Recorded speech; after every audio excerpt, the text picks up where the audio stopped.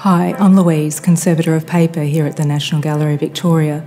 In the lead up to the William Blake exhibition, we've been examining all of our William Blake watercolours from his Divine Comedy series.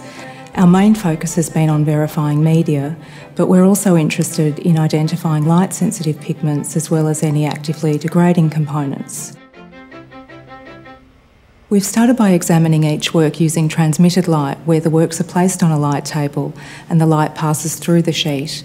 Areas of the paper that are thinner appear more luminous. We're able to see features like the watermark, the countermark, chain lines, laid lines, and any other idiosyncrasies of the sheet, such as papermaker's tears or localised areas of damage. So we know that Blake was given a blank book, a ledger-style book, by his patron, John Linnell.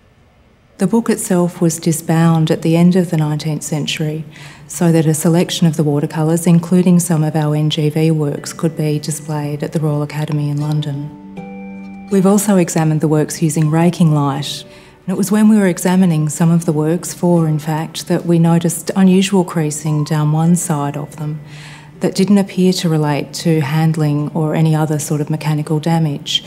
In fact, they seemed to be related to the previous binding of the works. Blake's first stage of building up the composition was to lay down underdrawing, or the initial marks, and he did this using either graphite type pencil or a black friable media that we've characterised as black chalk. And on this work we can see some of the notes that he'd written to himself with his ideas for the composition, but unfortunately he was never able to revisit this work.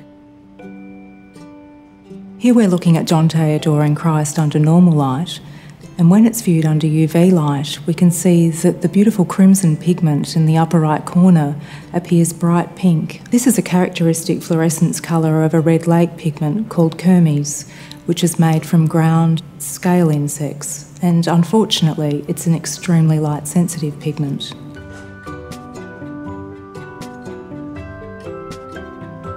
In his work Capaneus the Blasphemer, Blake's used various techniques to create the highlights in the lightning bolts so that they appear to be flashing.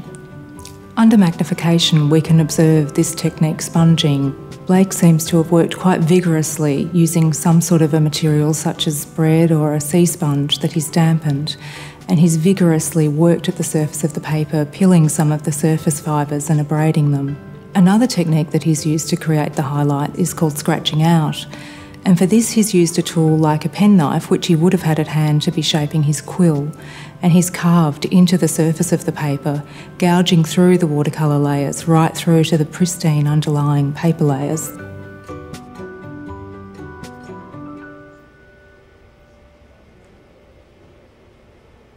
This is a 19th century watercolour box produced around the time Blake was working on the Divine Comedy series.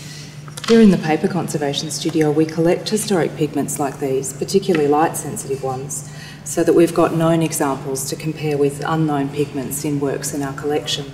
Although these kind of watercolours were available at the time Blake was working, he chose to continue to grind his own pigments, so he would use a chunk of gamboge, say like that, take off a piece and grind it down to powder form, and then mix it with a gum or a glue, like these kind of powders that he would mix with water. I'll start with gamboge, which is the same as the one that Blake would have used. And they need to be rubbed quite vigorously on the porcelain, and this dish is designed especially for this, to tease off the pigment. And then using our 19th century brush, just lay one layer down, as Blake would have done, to mix pigments. And he'd allow that to dry for a few moments before adding the next colour. The final stage of his composition was to apply ink lines to the bordering line of the watercolour.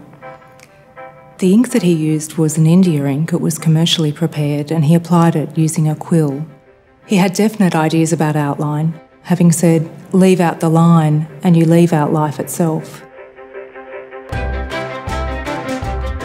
Our time spent examining the William Blake watercolours from his Divine Comedy series has given us an insight into the materials that he's used, including the number of light-sensitive pigments in his palette. For this reason, the works can be rarely displayed. The William Blake exhibition presents a rare chance to view these special works from our collection.